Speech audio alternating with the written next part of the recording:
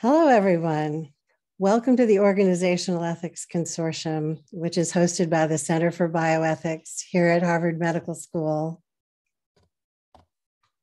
I'm Charlotte Harrison. I co-chair the consortium along with Kelsey Berry and Jim Sabin. Today, I'll be your moderator as we think together about data ethics in the hospital systems of today. Julie, can we have the first slide, please?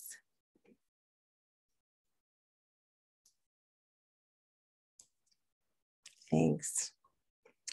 So with the development and use of new technologies in our society, there's often a lag in identifying and understanding the ethical issues involved, as well as a related lag in devising appropriate US governance.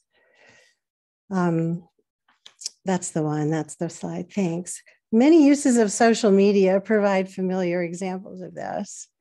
Today, our panel will describe some parallel issues in the context of healthcare technology, where novel uses of data science, including artificial intelligence, are challenging widely accepted tenets of healthcare ethics and outpacing existing public policy and regulation. In the absence of accepted governance from professional and political sources, how might healthcare organizations such as hospitals respond to some of these challenges? Before we hear from our panel, just a quick note about this consortium and the ways that you may want to be involved in the program today. Julie, can we go to the next slide? Great. So the central focus of this consortium is the ethics of organizations in healthcare. Primarily, we consider challenges and possible solutions for healthcare provider organizations. Occasionally, our guests have represented professional medical societies, biotech companies, independent research organizations, and others. Another focus is the building of a learning community of practitioners and scholars who are interested in this comparatively underdeveloped field of healthcare ethics. It's a great benefit to everyone presenting and attending when we have the active participation of audience members in various modalities that are offered in this webinar format. We hope over time to facilitate introductions and collaborations among audience members if folks identify themselves in the chat and Q&A. With that in mind, let's look at the ways that you can participate today if you'd like to. First, you can submit questions for the panelists at any time using the Q&A feature. Selected questions will be addressed at the end of the panel's discussion. Also, you can use the chat box both to ask for technical help from center staff and to share your thoughts about the issues being presented, again, at any time. If you're so inclined, we hope you'll identify yourself when you join the chat or ask a question so that others will know a bit about you. Now back to our panel. Next slide, please. Today, we have the privilege of learning from a multidisciplinary group of experts, and it's my pleasure to introduce them. Dwight Barry is a principal data scientist in the operations side of Seattle Children's Hospital, with focus areas in critical care, neurology, quality and safety, and clinical effectiveness. He also works with the hospital's Center for Diversity and Health Equity to assist clinical leaders with quality improvement efforts to promote equity in the clinical operations. Dwight has degrees from Yale University, Texas A&M, and the University of North Texas, and after an initial career in environmental science, moved into healthcare analytics in 2012. Eugene Day studied systems engineering applied to healthcare delivery at Washington University in St. Louis. He's been a principal investigator with the Department of Veterans Affairs. He's been in operations and analytics in pediatric hospitals since 2013, including the Children's Hospital of Philadelphia, and currently with Seattle Children's Hospital. He has published about equity issues in both the research funding arena and operations analytics in hospital operations. Elizabeth Montague has almost 10 years experience working in healthcare analytics. She studied biology at Wellesley College and then completed a Master's of Science in Data Science in the inaugural cohort at University of Washington. She's interested in ways that we can incorporate data ethics concepts into healthcare analytics. She currently serves as Manager of Surgical Services Analytics at Seattle Children's Hospital. David Danks is Professor of Data Science and Philosophy at UC San Diego. His research interests range widely across philosophy, cognitive science, and machine learning, including their intersection. David has examined the ethical, psychological, and policy issues around AI and robotics in transportation, healthcare, privacy, and security. He currently serves on multiple AI advisory boards, including the National AI Advisory Committee. Douglas Diekema is a professor of pediatrics at the University of Washington School of Medicine. He founded the Truman Katz Center for Pediatric Bioethics at Seattle Children's in 2004 and has chaired the IRB at Seattle Children's Research Institute since 2000. He is past chair of the Committee on Bioethics of the American Academy of Pediatrics and a former elected board member of the American Society for Bioethics and Humanities. Doug currently chairs the Secretary's Advisory Committee on Human Subjects Protection. A warm welcome to each of you. Dwight, I believe you're going to start us off.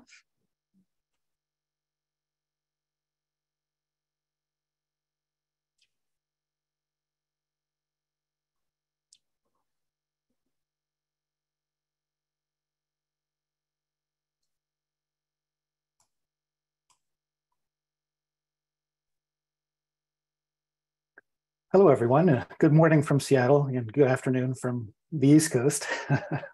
My name is Dwight Berry. I'm a principal data scientist at Seattle Children's Hospital.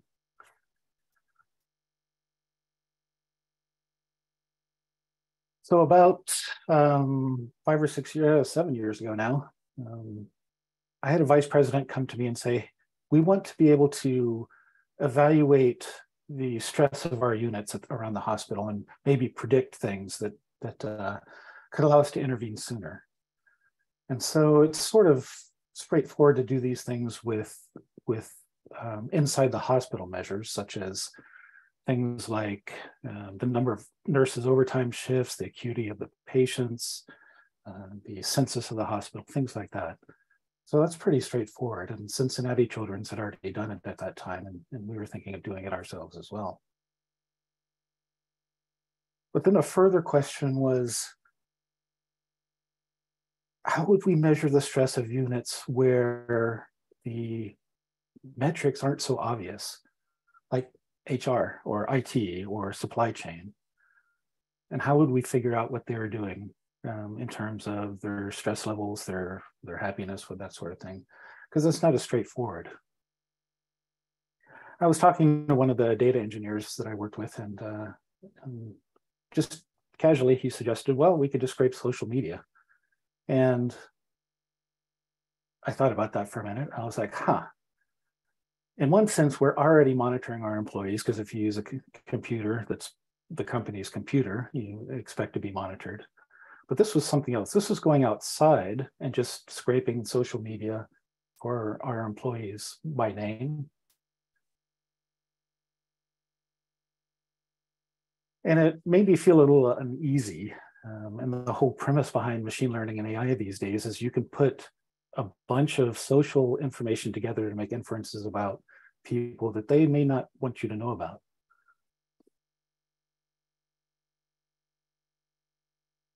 And about the same time this happened, I had read a paper by Jake Metcalf and Kate Crawford about the difference between sort of the big ethics trend that was becoming really popular and IRB protections.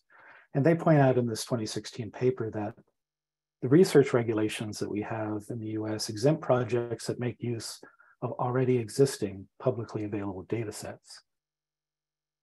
So even if this were research, which it was not, it was meant to be quality improvement, if it were research, the IRB wouldn't cover something like that. So a question for legal came up. Do we want to go ask legal if this is legal? Since we didn't have IRB protection for this. it is legal. And it turns out that because there's no IRB protection, because it's a single company and it's the terms of services allow such things in many of these social media companies, that, yeah, I mean, strictly speaking, it was legal. Was it hard? No. In a matter of a couple of hours, I had put together a way to scrape Twitter for sentiments about Seattle Children's. And I could use any keyword there instead of Seattle Children's. It could be the names of our employees. It could be the names of our particular clinics. It could be anything like that. And it's really easy to just get a sentiment analysis. It sort of breaks out the individual tweets, in this case, by what people are sort of thinking.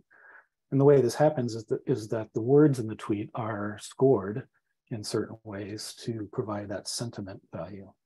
So higher levels would be more positive and negative values would be more negative. Truly easy to do this. But of course, there's a problem with these tools.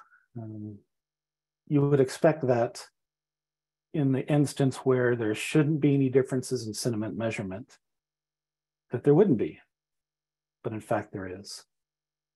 Some of these things have been repaired by now. This is kind of an old example, but some things are not, as we can see by the workarounds in ChatGPT that have been coming out.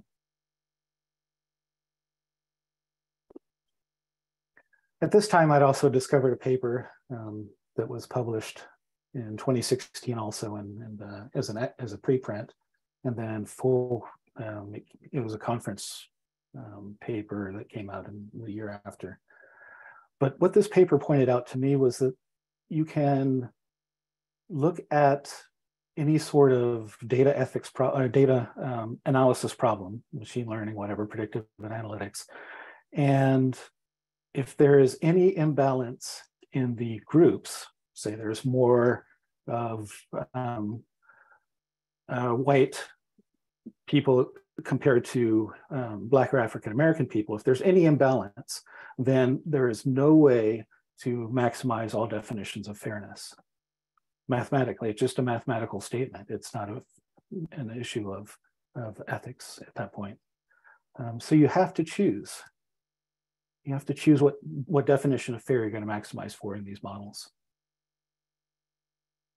So as a result, it's sort of like you can see that we have to make some choices about these things because they're not fair by default, and they're not going to be fair even when we make a choice based on certain definitions of fairness.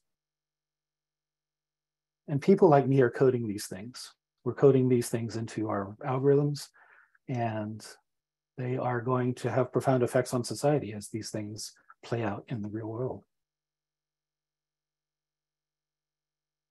So the nature of an AI algorithm means that its designers, people like me, have to make explicit what values and political choices it is going to serve. We can't hide behind, oh, it's just math. Well, at that point, I knew that I had a problem and that the ethics of trying to predict sentiment of our employee population was something that I figured we needed help for. So I asked for an official consult from our bioethics service. And with that, I'll turn it over to Doug to talk about his side of it. Thank you, Dwight. So yes, at this point, for perhaps the first time at our institution, data met ethics. That consult was done by one of my colleagues, along with one of our bioethics fellows. And then not long after that, I was approached by other members of the team requesting that I put together some educational sessions for those within the data analytics group who might be interested, and that led to additional work. Next slide. So the context that this consult came in was an interesting one. We had our data science group that I think it's fair to say many of us were completely unaware. I mean, we knew that there were some information technology people at the institution. I don't think we knew the extent to what they were doing in terms of using data to inform the institution on issues. We really had very little that fit well for dealing with that. As Dwight has already mentioned, the IRB really didn't have much of a role here because most of what our data science team was doing fell into the category of quality assurance or organizational work and didn't really fit the definition of research. So the IRB had no role. We really didn't have an organizational ethics group at the time. Most organizational ethics was handled by high-level administrators, and many of those decisions were being made without an ethics person in the room. Occasionally, I would get pulled in to offer some advice, but it was fairly rare. And so what we really had was this clinical ethics team, and and this really wasn't clinical ethics either. So it really didn't have an easy place to fit. Next slide. So for most of us who were more used to sort of the kind of consults we got in the clinical realm, this was a bit of a light bulb moment. Most of us on the ethics side, and I think it's fair to say the clinical side, had no idea what big data was being used for at our institution, that it was being used for advertising and marketing and identifying new markets for the hospital services and the assignment of resources and the assessment of patient care, and lots of other things, some of which depending on the algorithm you use, could introduce, as again Dwight pointed out, some pretty significant biases, and also which when you do this work with AI, it's devoid of context. So to go back to Dwight's example, where he simply just very quickly put together an algorithm where you could plug in, let's say, my name, and then see on the web what adjectives would come up. What you don't know is whether those adjectives are related to me as a physician or to my academic work or to some other aspect of the work I do that has an online presence. And so judgments end up getting made without the context that may be really important to evaluate that. Next slide.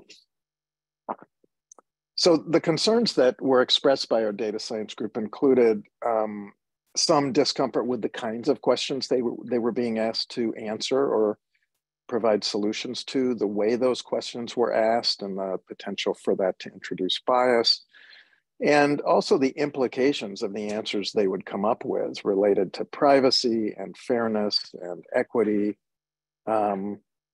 Because again, with those algorithms, if your algorithm is biased, you're going to get a biased result, and then lots of other questions. And I mean, one of the recollections I have very clearly is one of the data scientists, when we first met, expressing their discomfort at actually, even though they were bound by confidentiality of the institution, being able to see patient level data that in some cases was quite sensitive, and it just gave them, in some cases, a feeling of being intrusive. Next slide. So just a couple of observations about this unique request to involve ethics as the data science team moved forward. It was, in my experience, incredibly unique and forward-looking. First of all, the request came from frontline data science people. I mean, these were people who were in the trenches doing the hard work, and I think we were really impressed that they were struggling with these ethical issues and willing to reach out to ask for some advice and help. And then as time went by, they remained incredibly invested in this activity and have continued to be so through today. as a group, also highlighted issues of equity and fairness as they used the data, and were struggling with that. They were concerned about the ethics and not the legality, which again, I think surprised many of us, because a lot of people want to know if they can get away with something, but they fall short of asking, well, should we do this? And this group definitely did. And what I want to say is that these requests from the data science team came before, at Seattle Children's anyway, we had any kind of formal organizational ethics team or approach. And before we had we're having a major emphasis on equity, like we do in 2022. Because this group actually, was formed and started doing their work in 2016 or so, which is now 6 years ago or 7 years ago. My last slide, Dwight.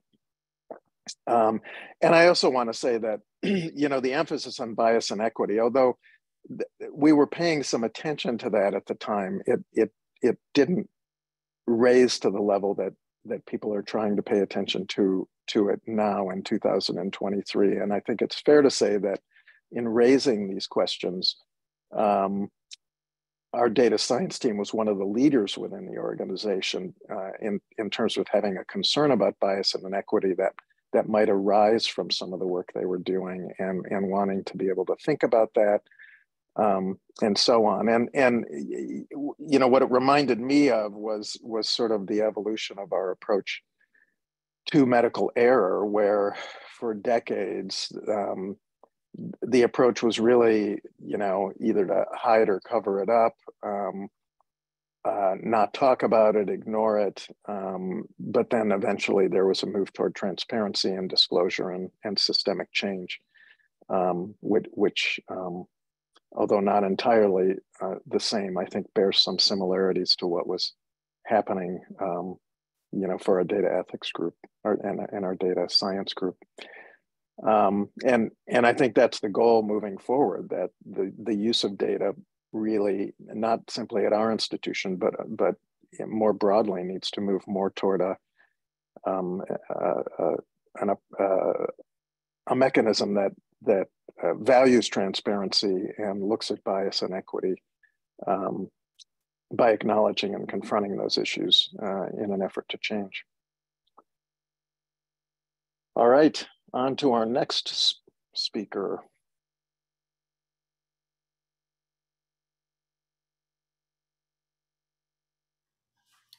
Thanks. So as Doug discussed, there was a real engagement with the data ethics team. But one of the challenges is for analysts, data scientists, to know when they should actually contact a member of the ethics team. If all the analysts are trying to do is to, for example, improve the performance of the servers, to optimize that sort of task, there's no particular ethical challenge. So the question that came before us when Dwight reached out to me was, how could we help the data analysts at Seattle Children's, at the time I was at Carnegie Mellon University, how could we help them know when to call somebody? And so we've thought about this as a kind of almost ethical triage. How could people who are not trained in ethics know when there was a potential crisis moment in front of them, in this case in the form of a problematic data analysis project, and thereby reach out to people who do have that training, the members of Doug's group, for example. And so we worked together to develop a checklist, where the idea of the checklist was to make it so that very quickly a data analyst could figure out whether there was an ethical risk that they should talk to somebody about. So next slide, please. We did this by trying to have a small number of questions, 2 for each of the major topics that were raised as concerns by both the data analysts and the data ethicists, that could quickly be assessed by the person who's considering the new project. So if it's Dwight considering whether he ought to be scraping social media of all employees at Seattle Children's, he would ask, for example, these kinds of questions. And the idea of the questions is that they are written in language that is appropriate for the data scientists themselves. So some of you on this webinar might be looking at these questions thinking, that's not exactly right from an ethics perspective, or that's not even written the way I would expect to see it. But we worked collaboratively with members of the data analysis team to develop questions that were appropriate for the kinds of ways and language that they were using within their team. So, for example, just to take this first privacy question, as Doug was noting from the data ethics side, many people outside of the data analysis team were not aware of the amount of data that was being collected. Or if we look at the second privacy question, people were not aware of the kinds of inferences and targeting that was being done. Of course, targeting is the language of a data scientist. Other people might interpret that word rather differently than we would as data scientists. And so, next slide. We also looked and developed questions around not only privacy, but also bias, where the issue is whether there are biases in the data collection procedures, as well as in the data analysis process, because issues of bias and equity can arise in both of those places. Now, again, you'll notice that what these questions are deliberately not asking whether the data analyst could fix the problem. Okay, so the first question asks, were these collected or measured or processed differently between groups? If the answer to that question is yes, there actually are a number of technical responses that we can make using data analytic methods to try to compensate for those kinds of biases in data collection. Now, not all biases in data collection can be compensated for, but some can be. But you'll notice that this question doesn't ask, have you figured out how to fix the problem? And in this way, the checklist that we developed is rather different from the tools that are being developed at many of the leading technology companies to do things such as determine whether some AI system is trustworthy or responsible. We weren't trying to figure out whether the data analyst could fix the problem. We are trying to figure out when the data analyst ought to reach out to a data ethicist to help better understand the complexities of the problem they were trying to solve. Next slide. Especially in the context of medical institutions, transparency is really critical. It is important for the patients, their families, and community members to trust the organization and the institution.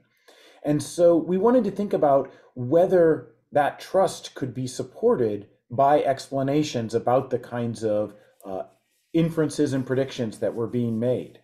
So if we were to scrape a bunch of social media and say somebody is potentially a problematic employee, or overall sentiment is trending downwards, could we explain it in terms of changes in the language that were being used?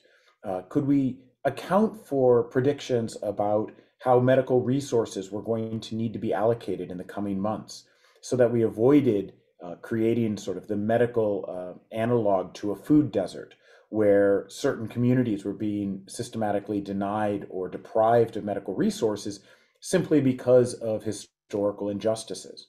Okay, so again, these were questions that were designed for the data analyst to figure out whether there were potential issues lurking inside of their project that could benefit from consultation with ethical experts. Next slide. We explicitly included questions around equity. These actually emerged organically through the discussions as the checklist began to be considered outside of the immediate data analysis team, that it was important to highlight and explicitly think about not only whether there are biases within the data or biases within the analysis, but whether there were larger structural and systemic biases that needed to be considered before moving forward with a project. Sometimes in data analysis, people will think about something analogous to the medical dictum to do no harm. And so people will say, well, my data science effort didn't make things worse, so therefore it's perfectly acceptable for us to use it.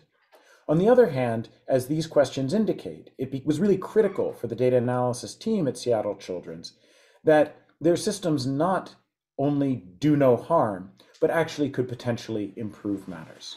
Next slide.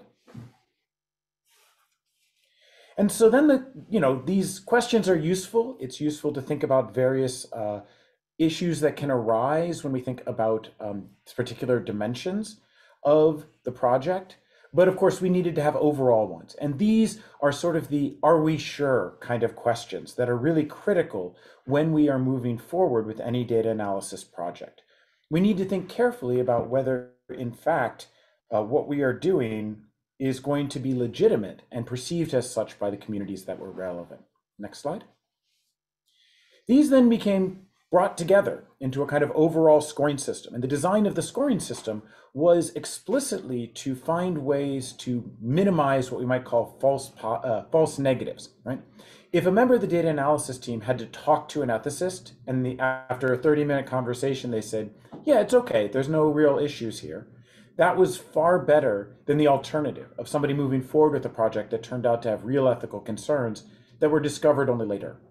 And so we developed this system, a scoring system, explicitly to try to make sure that the conversations were more likely to happen than not. And we tested this on a few isolated cases, sort of came up with our own intuitions about what ought to happen. But then the system began to be deployed. And for that, I'm going to turn it over to the next speaker to talk about some of the experiences that the team had using this checklist.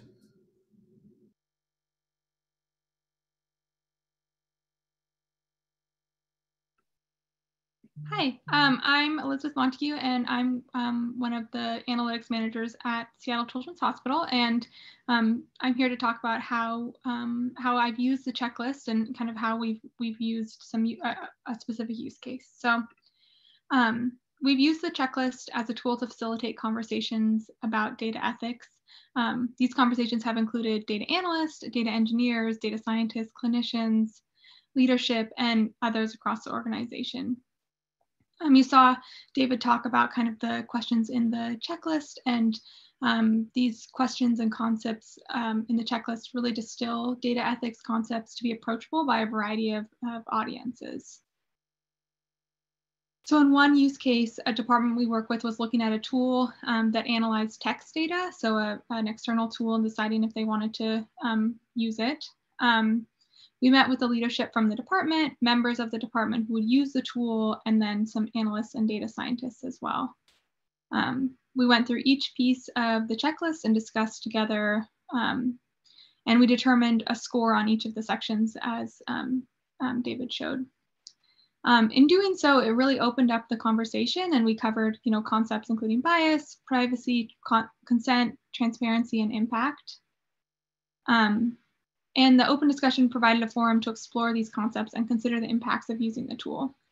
The result of the conversation was that the team had some open questions to bring back to the vendor, so that then they could kind of further evaluate and determine if the tool was right for use at Seattle Children's.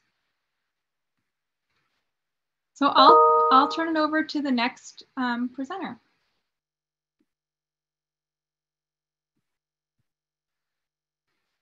Hi, I'm Eugene Day. Thank you very much. So I want to talk about deploying those checklist insights into production within the hospital. One other example on the inpatient flow analytics side was the double rooming dashboard that was designed by a former colleague of ours, Erin McCady, who was instrumental in the data ethics group. So like many hospitals, we will occasionally double room patients. And when we were developing a dashboard to track this, we employed the checklist to identify ethical issues with such a dashboard. And while we found no such issues with regard to the idea of building a dashboard and tracking the double rooming, we recognized it as an opportunity to include information in the dashboard which otherwise might have been neglected, and essentially to surface equity and potential biases to the personnel making the decisions around double rooming in ways that they may not have otherwise done if they weren't tracking it, and if ethics were not a fundamental sort of bedrock aspect of the data analytics and building these dashboards. So Aaron developed a trend visualization that essentially was able to track equity markers of patients placed in double rooms: race, ethnicity, language of origin, gender, etc. And that compared known patient attributes that are at risk for disparities to overall averages over time.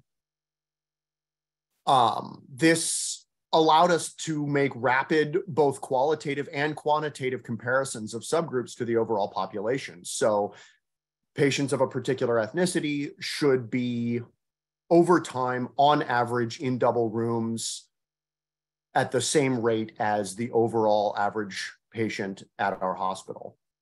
And this identified and enabled us to track those disparities, because of course we did find some disparities, and to correct them in double rooming as we moved forward. Next slide, please.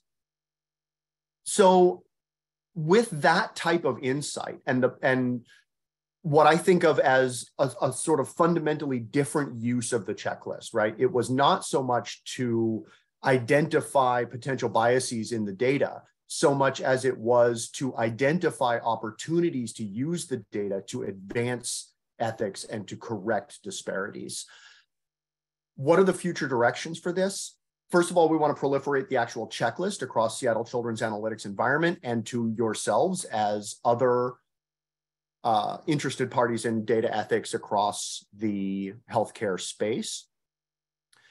I think it is especially important to consider these types of tools in the essentially unregulated environment of internal data product deployment.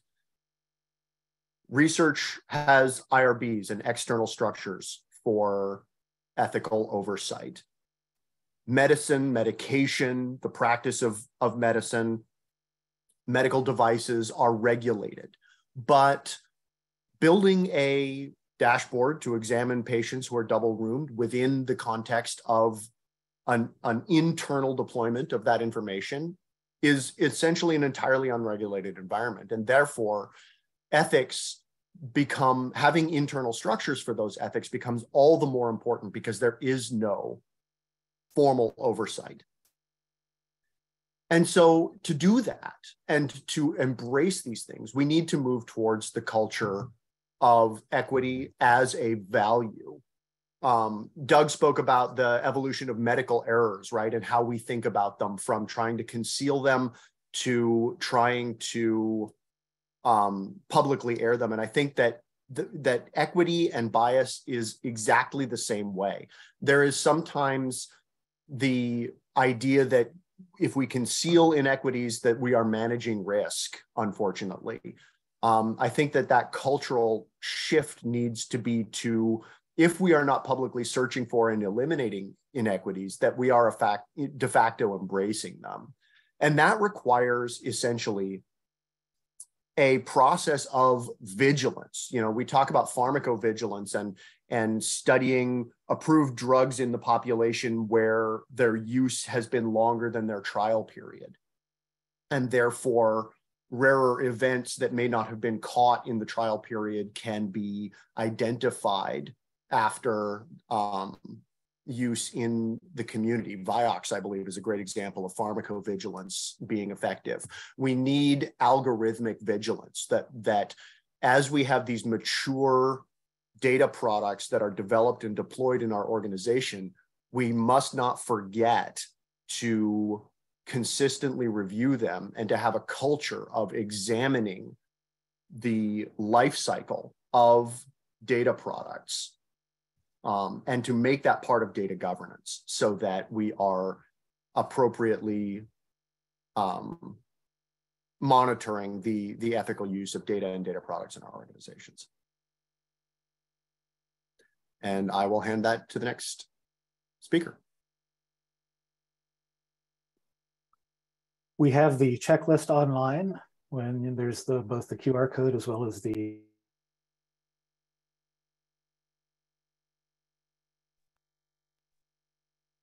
we have the checklist online, and that's a quick link that'll redirect you to a REDCap instance that shows the data ethics checklist, and there's a QR code if you want to make it even faster.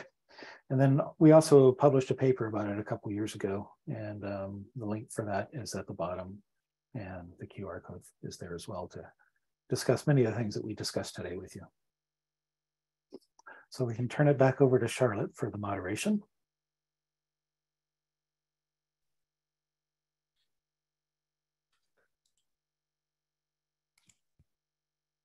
Thank you, Dwight, and thank you each of you on this panel for outlining the thinking and the process around the data ethics program that you've been developing at Seattle Children's.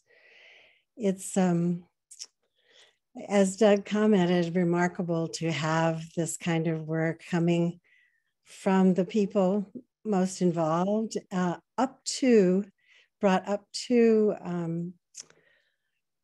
the ethics service at the hospital and to others, to see what ways the institution could respond, and really to be developing those ways yourselves. So it's a wonderful foundation for continuing to talk about these issues. I know a number of us will have questions to hear even more, but this is the moment when we turn to our external commentator for another perspective. And I'd like to introduce and welcome Alex John London, who will be our commentator. Alex is the Clara L. West Professor of Ethics and Philosophy and Director of the Center for Ethics and Policy at Carnegie Mellon University, an elected fellow of the Hastings Center. He focuses his work on novel technologies in medicine, biotechnology, and AI. His new book, For the Common Good, Philosophical Foundations of Research Ethics, is available as an open access title from the Oxford University Press. He was a member of the WHO Expert Group on Ethics and Governance of AI, whose report was published in 2021. He's currently a member of the US National Academy of Medicine Committee on creating a framework for emerging science, technology, and innovation. He's the author of more than 100 articles and other publications, and has so much to offer us today. I appreciate your coming, Alex. We welcome you warmly and look forward to hearing your comments. Thank you very much, Charlotte.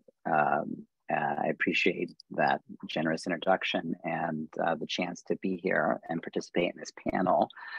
So I'm going to offer some comments on the checklist that we just heard about. I have to say in the beginning that I don't have any conflicts to disclose regarding the material in the talk, and when I mention systems or products, that's not an endorsement. So the first general point that I want to make is that I really do applaud this initiative.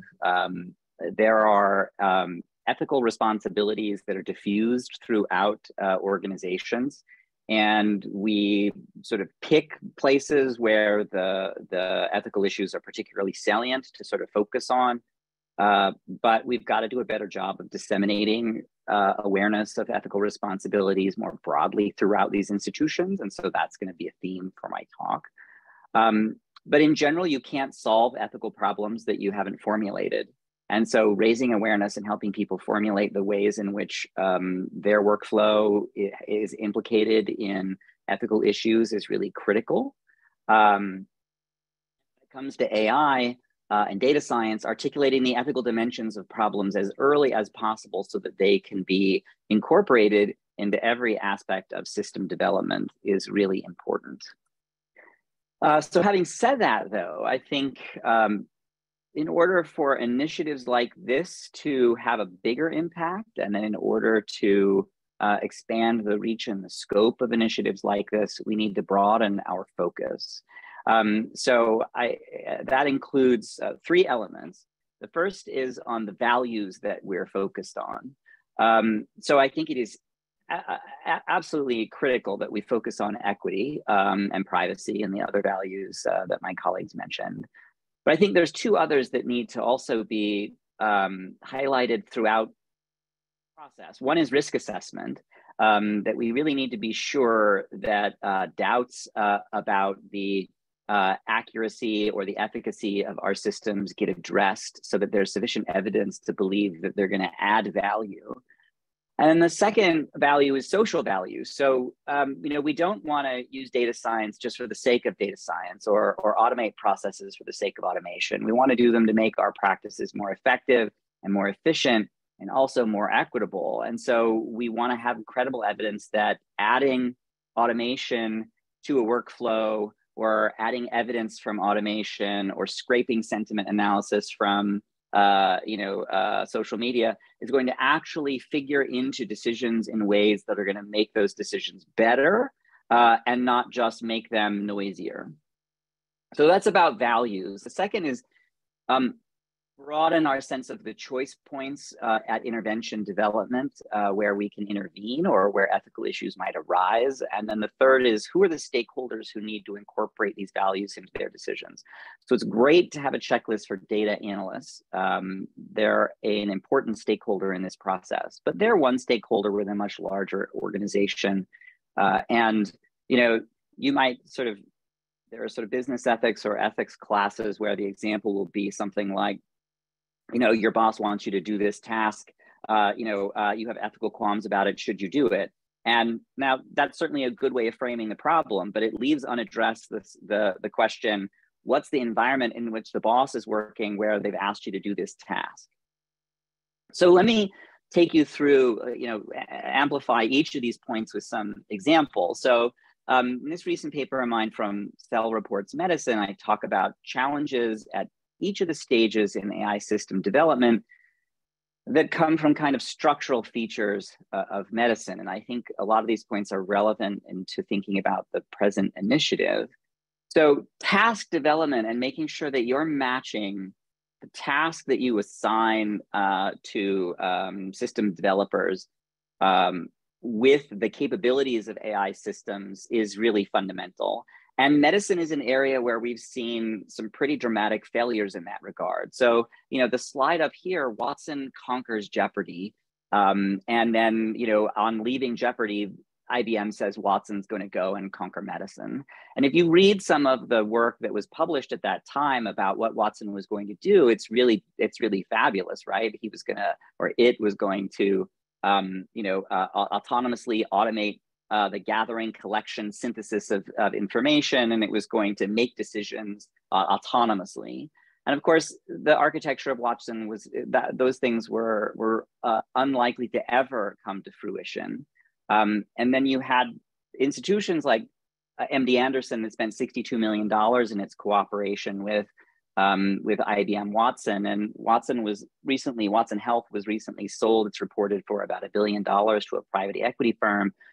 But it's also estimated that acquisitions alone for the Watson program totaled $5 billion. At one point, there were 7,000 employees working on this project, and they just couldn't make it work. And part of the problem was a mismatch between what they wanted it to do and what it was capable of doing. The idea of sort of having AI that can kind of search through medical evidence and synthesize for it and make the job of scientists easier is a perennial one. It's sort of what Watson wanted to do. It's what Meta wanted to do with a Galactica. One of the so there's been a spurt of large language models that have come onto the scene. Meta put Galactica out with the idea that it was going to do some of these tasks in science, and I think it lasted 3 days.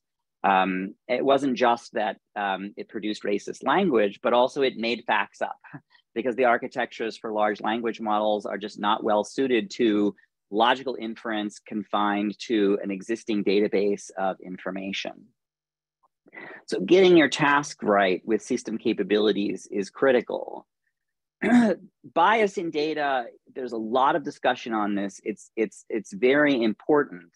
But in healthcare systems, the bias can stem from multiple factors, and not just underrepresentation of marginalized or disadvantaged groups or groups who've been subject to racism or other forms of prejudice, but the fact that same dynamics influence the data generating processes in our health systems. So, the graph here in the picture, is sort of an example where peripheral oxygen saturation measurements tended to overestimate oxygen saturation levels in Black patients in comparison to white patients.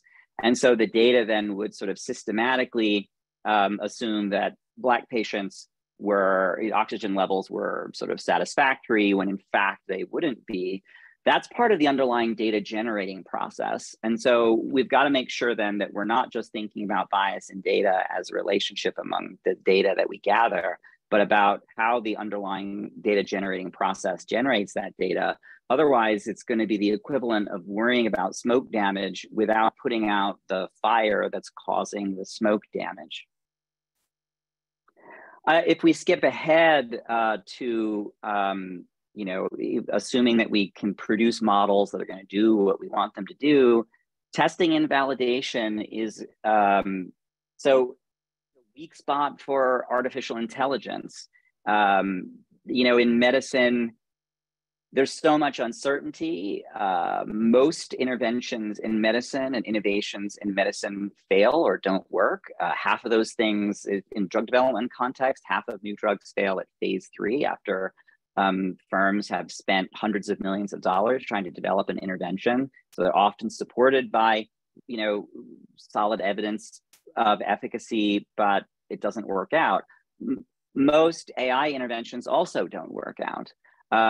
So we need real gut check about whether the systems that we've developed on the data that we've used to develop them produce the benefits and translate into the gains in effectiveness or efficiency or equity that we were hoping to get out of them. And so I think that's also going to require changes in organizational practice and the participation of a wider range of stakeholders in these organizations. The last piece is training and monitoring. So Eugene said we need algorithmic vigilance, and I couldn't agree with that more. So the paper that was here is a systematic review of the degree to which AI systems are subject to prospective evaluation. And the graph at the top is from a group that looked at sepsis alerts before and then during COVID. And this is an example of what's called distribution shift, where sepsis detection systems are trained in an ecosystem where there's a normal rate of the various medical conditions that bring people into the hospital system. And the COVID changes the demographics or the distribution of disease in the population. And so you go from a certain rate of sepsis alerts to a much higher rate of sepsis alerts. And the authors of this paper say, one of the things you have to do is train people in your organization, not only on how to use the system, but to know when to decommission that system and what to do when that system has been decommissioned. And so I think this is about, at various stages in the life cycle, from conception all the way through product testing and then deployment, people have ethical responsibilities, and we need to sensitize them to these responsibilities. And the last thing I want to say then is we need to broaden our sense of who these stakeholders are who have these responsibilities. So I think senior management gets a bye too frequently. A lot of our ethics discourse, especially in medicine and medical research, focuses on researchers and clinicians. In these organizations, though, clinicians and researchers are often constrained in what they can do because of their relationship to the people who have the real power and who make most of the decisions. So I think senior management needs to be sensitized to the way that they play a role in each part of this, and that the signal has to come from the top that ethical issues are really important at each of these stages in the process of using data to improve the way that we deliver care.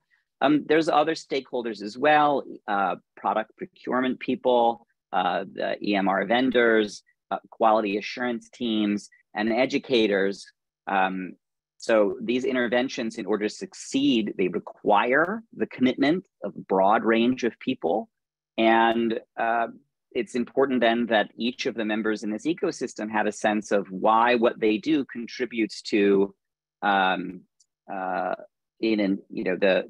ethics of making sure that health systems perform their required function safely, effectively, and efficiently. And so with that, I will turn it back over to Charlotte, and I'm looking forward to the conversation.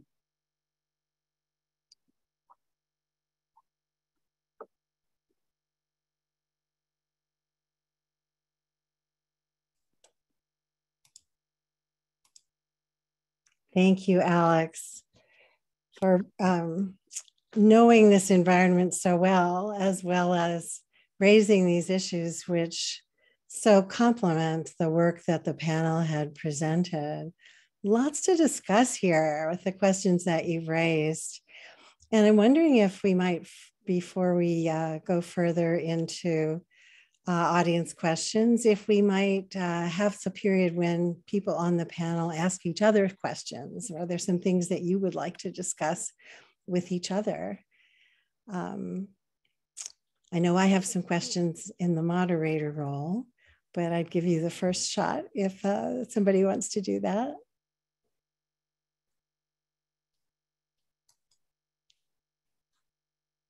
Well, Charlotte, there's a question in the Q&A that I'd like to know the answer to, and I don't, which is, I'm sure Dwight does, but you know, how are institutions using social media data? We talked about some of the issues related to that, but we didn't actually talk about whether that's a common practice. Yeah, so a very long story short is that we did not move ahead on that project.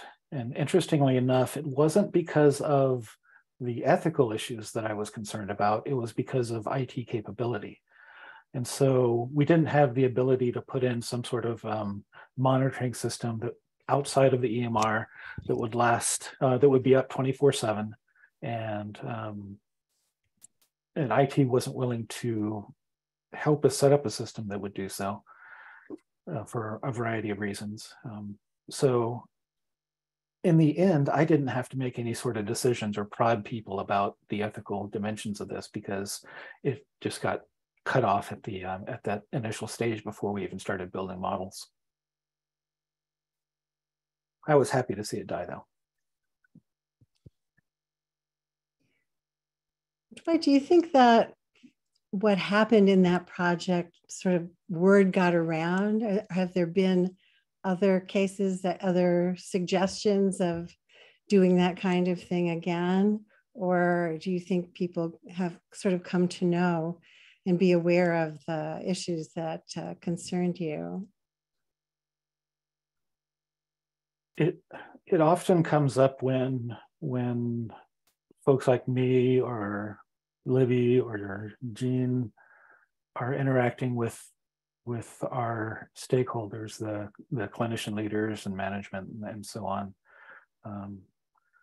because it's often things that they haven't even thought about it. They just, you know, they heard some sort of thing that AI can do this for us. Let's go do it, and then we end up having discussions and in some cases test cases showing that here are some of the ethical dimensions that are associated with these technical problems. And we've seen that it's a lot harder for the junior analysts to do this, and it's a lot easier for those at the higher levels of the analytics group to do so. And so there's a definite power asymmetry there. Well, that actually leads nicely into the question of the voluntary system that you have, and the fact that the institution isn't telling people with less power that they'll be protected if they raise these questions, and educating across the institution for folks who will be asking you for projects, you know, to come to appreciate the issues that you've raised. What have you seen, Dwight, and the rest of the team at Seattle? What do you feel you've seen as sort of the advantages as well as the limitations of the grassroots approach that you've chosen, and, you know, the attempt to really develop a culture in one sector of the hospital, the sector that people have to come to when they want a project like this? You know, how well has that worked? And how would you compare it with other possibilities? If I may, I think so. I mean, the response from our partners, what on the analytics side, we think of our partners as the clinicians and the hospital leaders who provide us with the demand for the work that we do. The response from our partners around using the checklist and injecting sort of the ethical framework into the work that we do has been pretty uniformly positive. I think Kelsey asked a question in the chat about the tension between moving fast and the slowdown culture of ethics. And I think that we are fortunate in that people recognize that if we move too fast and we end up doing something which has consequences, that the cost in human impact, time, money, and rework outweighs the cost of doing things right in the first place. And that's true in a great many different environments of human endeavor, not just ethical data science, right? And so, but yes, there are a lot of places, I think, in the world where this is seen as an unnecessary burden or a way of slowing things down. So I think that we're fortunate that we don't have that perspective. At the same time, no, there is not an institutional policy about being required to use these checklists. I think we didn't want that. When you add an administrative burden to this work, it can become rote and therefore essentially neglected. It is technically complied with, but essentially neglected. And I don't have the answers to solving that problem. I'm not going to pretend I do, but I believe that when you demonstrate, when leaders in the organization, not just technical managers, but leaders like Dwight and Libby, who are at the forefront of the work that we do, when they demonstrate that commitment to authentic and sincere engagement with these kinds of ethical tools, it is infectious across the organization. And that leads to a culture where we can say ethics is at the forefront of what we do because it's the right thing to do. That's a really helpful answer, Jean. And I wonder if anybody wants to add anything to that. Yeah, I will say for some of these conversations, one thing that's helped is having multiple of us attend the conversation. So multiple kind of analysts or data scientists or data engineers to just help facilitate that. And especially kind of when you talk about the junior analyst, right? So making sure that we support each other. Mm. And do you have Charlotte, from where I sit, which is definitely not in the data science group, although I now have a son who's in data science, so I have learned a lot. But this was very exciting to me because, I've been doing ethics for a long time, and the organizational ethics issues were always tough ones for us to crack because we weren't welcome in many cases. And one of the clear lessons to me was you can't force your way in. That if I had approached this group with any kind of a sort of, you have to do this, or, you guys need some ethics or whatever, it just would have fallen flat on its face in all likelihood. And I think what was really an exciting thing to see was we actually had a group thinking about it internally and then coming to us as a resource. And I wish we could clone that to other parts of the hospital. I think there's clearly been, things have clearly changed to some degree over the last 30 years that I've been doing this, but this was probably the most impressive, internally driven, let's take a hard look from an ethics perspective at what we're doing that I've seen, and it's what makes it successful. You know, it's a very common experience in clinical ethics and research ethics, IRB work, right? That people are worried about, yeah, we want the advice, but we don't want to slow anything down, as Kelsey has mentioned that, as well as obviously the tech culture. I'm wondering if there are other, you know, cultural or organizational issues that were competing goals that anybody cited in pushing back against, if anybody has, against the sort of checklist approach. If you look at the values in the checklist, it's hard to see how anyone would sort of disagree with the importance of those values for the institution and for this kind of project. But I wonder if there has been, you know, other feedback from in the organizational perspective saying, great, but you know, here's a different priority or some other reason. Has there been anything like that?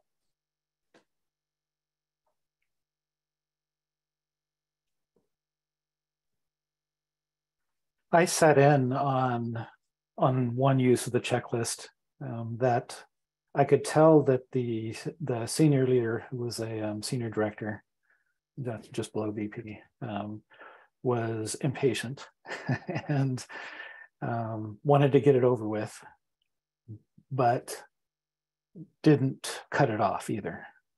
They were willing to, you know, spend almost an entire hour walking through this with the rest of us and talking it out. But I could tell they were impatient. Mm.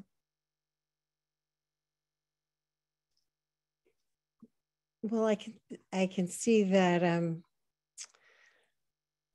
someone in the chat has in the Q&A has a very different kind of question. I wonder if just because it's there, we might jump to that and then come back to our internal discussion. Brian Nice is asking, what are your thoughts on the executive orders and policies being released from the White House on equity and AI? Or the NIST AI risk management framework. Does anyone have familiarity with those or want to comment on them? I've looked at the White House one, but not the NIST one. I don't know if, basically just in short, I think the White House one is necessary, but it's pretty vague still. One of the things that I think is so powerful with the checklist that we have is that it really brings up the hard conversations that need to happen, whereas the White House AI statements are just pretty vague. It's like, here's the kinds of things that we should be doing, and it's necessary, but it's certainly not sufficient. Anyone else? Specifically with the RMF, the challenge is that it is still being translated into practice. I think we don't know exactly how well it's going to work. It seems to be good at identification of risks, but not necessarily at resolving the question of what we ought to do given the risks. And so I think that it is still a work in progress. I think it has a lot of promise, but we'll know a lot more in 6 to 9 months when we see people trying to work it out in real cases, which didn't largely happen prior to the publication of it. Yeah. So shall we go back for a moment to the institution and what you've been doing? I'm wondering about the broader question that many of you have talked about trust, and you know, thinking about patients and families trusting the institution. Certainly, if one of these projects went bad and people were aware of it, that would be a major concern. I wonder if proactively you've thought about ways to maintain patient and family trust, and staff trust as well, I guess, about this kind of thing, and whether there are disclosures that the hospital should make, or explanations about uses of data, or, you know, assurances of some kind, some broader information campaign at some point. Have you thought about that, or what do you think might be helpful or not?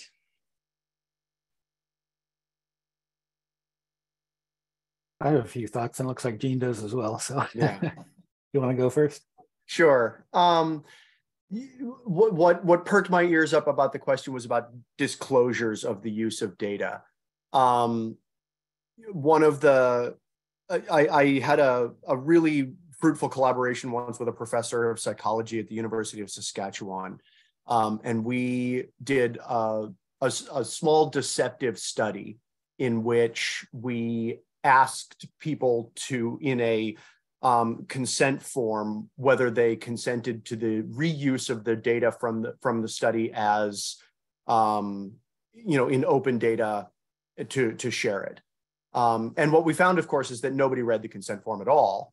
But then when we debriefed them and we asked them, how do you feel you consented to open data with this study? How do you really feel about that?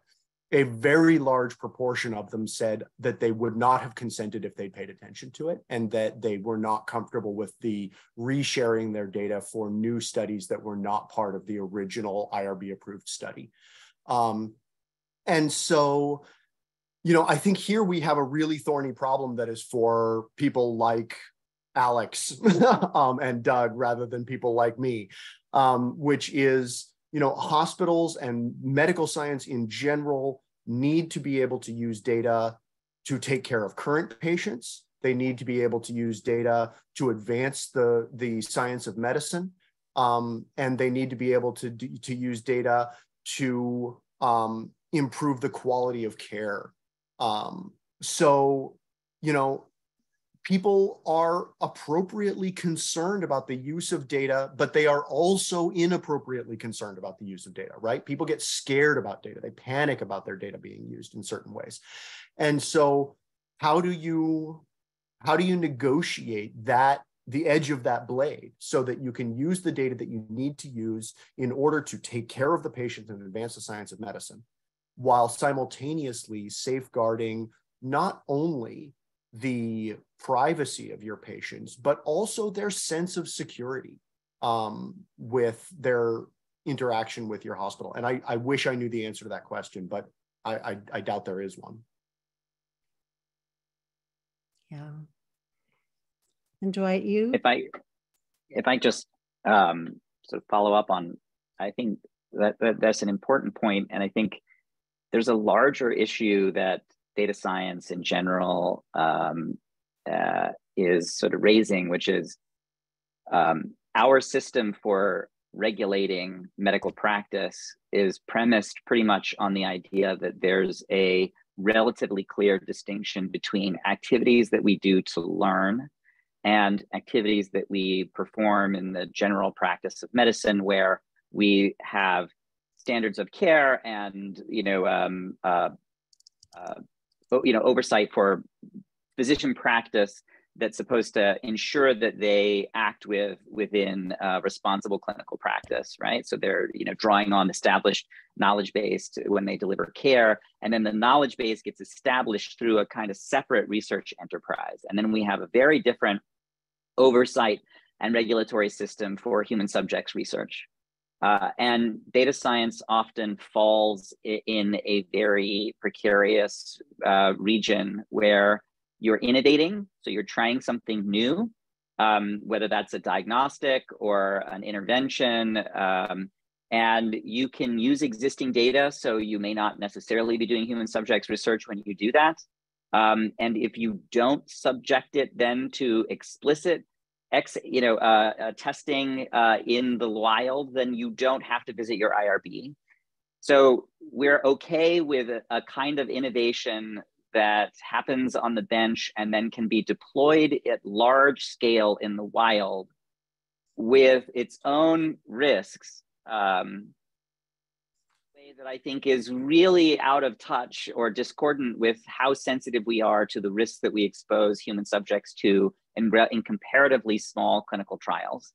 So another way to put it is, if you are very concerned about the ways that people's interests might be implicated in explicit formal research, then you should be as concerned or more about the way that people's interests are going to be implicated by the widespread use of things that haven't been validated as carefully as the way what we validate when we do human subjects research. So I think the use of people's data is certainly important. Privacy is important, but also these larger issues about the ways in which we're using those data, the tasks we're using them for. You know, as people try to develop biomarkers for things like from when you call the hospital, if a machine can analyze your voice and then give it an output or risk score for various types of medical problems, it's generating new private identifiable medical information, perhaps without your consent. Is that a research ethics issue? Is it a clinical practice issue? If it falls outside of our current silos, then it might sort of escape explicit, even though the ethical issues are as big or bigger than the ones that we regulate in our traditional division of labor.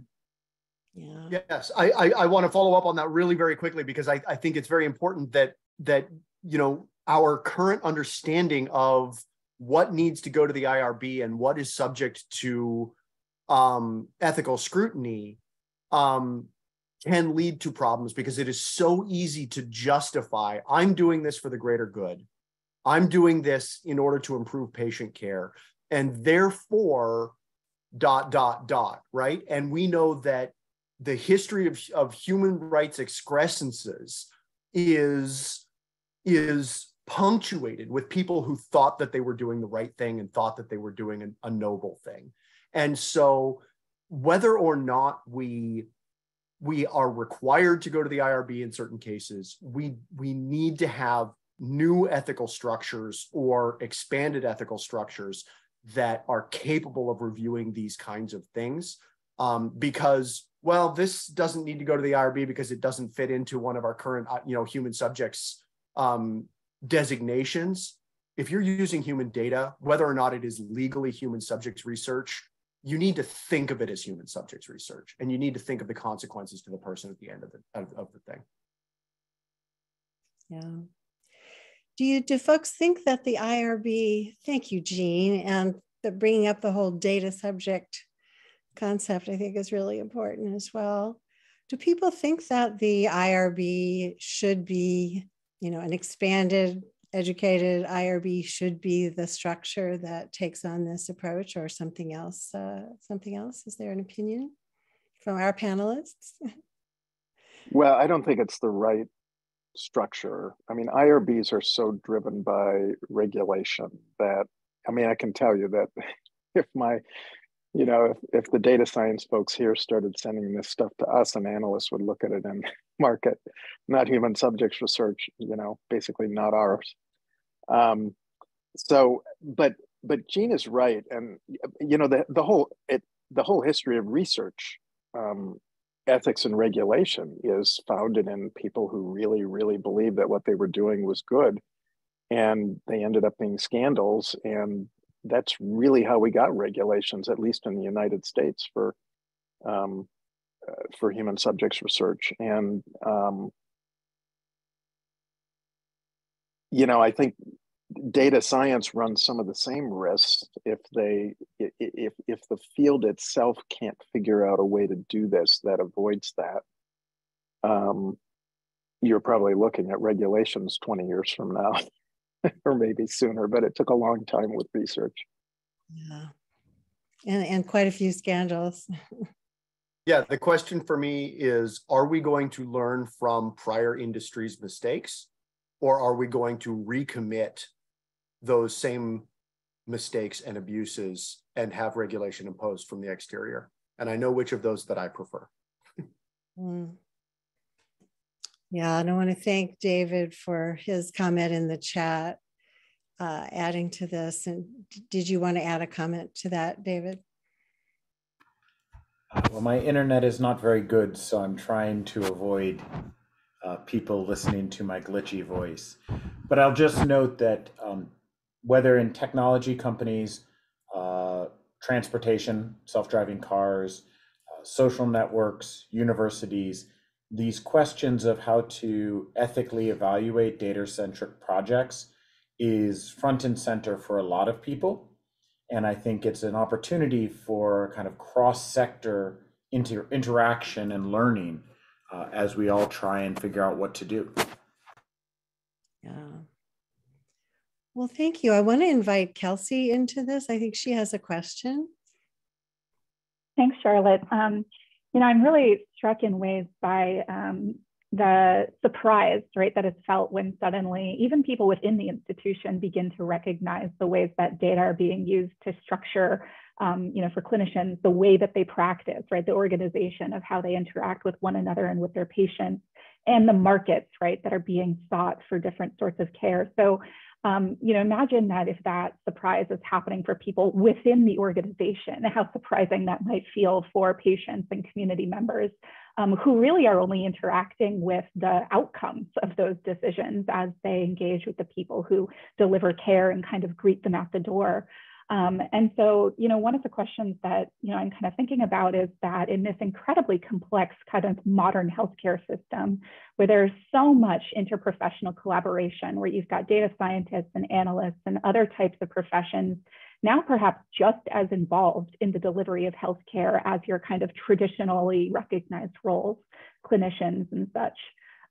Whether there is a role for education and work that comes prior to the engagement of these professionals in the healthcare system itself. So we obviously have a lot of ethics education that focuses on clinicians, right, happening in schools of medical education all the time. Is the way that the modern healthcare system moving, right, to have more interprofessional collaboration, placing demands on schools of higher education, training institutions for other sorts of professions beyond those that have already been identified. And so you know, what I think is really fantastic about the work that's being done here is that it uses, you know, Seattle Children's as this convening space to really bring attention to the ethical dimensions of the issues that different professions are now interacting with within the healthcare system. But is that almost too late, I guess is the question I'm asking, or do you feel like it only makes sense once you enter into the healthcare space as a data analyst to really be grappling with these sorts of questions?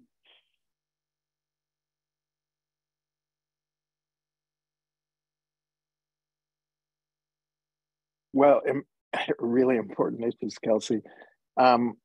So I mean, I think it's not too late. And I think our group shows that. But in most places, you're not going to have that sort of core of people who really want to do this and get educated and so on. What's not going to work is one more, you know, imposed module to make our employees do about ethics and data science. I mean, I'm not a big fan of modules at all. I mean, they're just busy work and rarely impact the decisions people make. So I do think you're right that early on is important. I'm thinking back to my son's experience getting his master's degree in undergrad work, and I don't think he had. I don't even know if he had a class session on ethics, much less an entire course. And so there's, I think, a lot of work to do there. It also, I think we've learned from healthcare that it has to be done the right way, right? You have to teach ethics in a way that is accessible to people who aren't philosophers. My guess is most data scientists don't have a lot of interest in hearing about cotton mill. And so it's got to be a case-driven, engaging, really thought-provoking sort of teaching. And that's going to probably take a little work to get to that point. So yeah, if I could just, because I think Kelsey's question was, and comment was really important. And I think it goes back to who we regard, and by we, I think I mean educators and sort of the citizens in a open society more generally, who we regard as having important moral responsibilities. And so there's a long tradition of seeing healthcare providers as having very important moral responsibilities. There's less of such a tradition of seeing managers and management people as having that same type of moral responsibility, and a much longer tradition of seeing them as in the state of nature where they're competing for scarce resources against other firms. And I want to bring this back to how different medicine is from other domains. So, and this is one of the things I try to emphasize to the students that I teach, many of whom are data science students, you know, that if you're, so go back to the comment about Google earlier about, you know, they have a fast-paced culture, you know, and you sort of move fast and break things. And that's totally fine if everything you're doing lives inside a browser and, you know, is sort of serving up people's search results on the internet, because very little hangs on that. You know, I mean, in the individual cases. But, you know, when you're talking about things that affect people's health and well-being, and also when you're operating in such an area of uncertainty, I think a lot of people don't understand the pervasiveness of uncertainty in medicine. And so if you're doing data science in medicine, it's going to be different than if you're doing data science for Amazon, where you get to see people's purchasing behavior, and what you're doing is predicting their purchasing behavior. And if you're in management in medicine, then one of the things that you've got to confront is, how is your institution going to manage the pervasive uncertainty that it faces, and learning in an ethical way so that you improve practices and try to make them more efficient. That's fundamental to your task. So I think we've missold ethics as a set of constraints that are supposed to get in people's way, rather than trying to sell ethics as part of the, you know, fundamental obligation of people in these various places in these large institutions. And confronting uncertainty in medicine is everybody's responsibility, from the top down and the bottom up. And that requires sort of a change in lots of different cultures, management being one of them. Yeah, I again, if I could piggyback off that just a tiny bit, I think one of the great challenges in getting data scientists to be engaged with this kind of ethical work is that the chain of implications from writing code to outcomes of the patient is so long and variegated that it is often not obvious to us that the effects are hitting the patient, right? To take, for example, the double rooming dashboard. Obviously, there's a disparity associated with who is put into the double rooming dashboard, you know, into double rooms. But those implications may go further, right? They may result in outcomes. They may result in medical experiences that result in, you know, long-term impacts to patients and to the hospital itself. And so, you know, we've all heard the term that, you know, when a physician makes a mistake, a patient can die, and therefore they are held to this incredibly high standard. Well, in these circumstances, when a data scientist makes a mistake, hundreds and hundreds and hundreds of patients can die, right? You'll just never see that line of implication, because the tools that we build are used across such a broad swath of our charges and the people that we are responsible with providing care for. And so it makes it all the more important, but all the more difficult, because it is so easy to say, those outcomes aren't actually the effect of my work, when that line of implication may be sublimated and it may be lost in a lot of noise, but it is still there.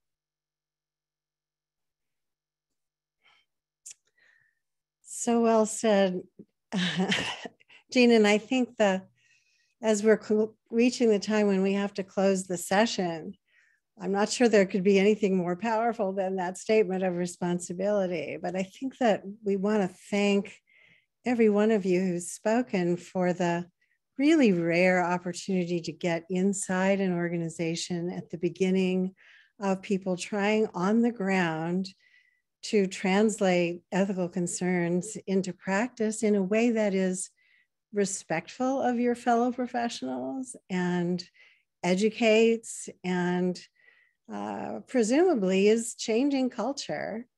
You're certainly supported by professional organizations in your field, all new in what the people are saying, but an opportunity to really try to move forward and pioneer an approach that may really be helpful to others to use as well.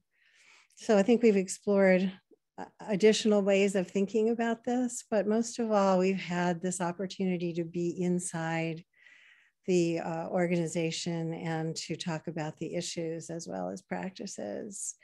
And we're so grateful to each of you for making that possible and bringing these issues forward to our community. Thanks to the audience, and thanks to Alyssa for your last note in the chat. Kelsey, do you want to take us out of this? Sure. Really huge amount of gratitude for all of you. We are going to pivot a little bit in our next session of the Organizational Ethics Consortium. March 31st, we'll hear from a group at Beth Israel Deaconess Medical Center on an emerging medical legal partnership and the ways, again, in which healthcare systems are perhaps thinking beyond traditional clinical delivery, their role as traditional delivery of clinical care to advance the good and well-being of a broader patient population and community. So thank you so much to all of you, and we look forward to seeing you again. Bye-bye now. Bye.